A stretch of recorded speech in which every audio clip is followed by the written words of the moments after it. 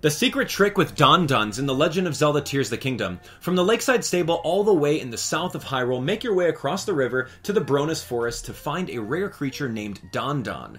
A lady named Sima will inform you that they enjoy eating luminous stones and will excrete all sorts of rare gems as time goes by. If you don't have any luminous stones, head to the Sky Islands in the North Necluda archipelago and you'll be able to find an entire island full of luminous stones to mine. Each Dondon has a limit of 5 luminous stones per excrement, so feed them the maximum amount in order to ensure that you get your money's worth. After a few minutes of resetting the in-game time via campfire resting until morning, the Dondons that you fed will be in a different location, but their excrement piles will be where you fed them. Using the Dondon method can net you all types of different gems, so try your luck.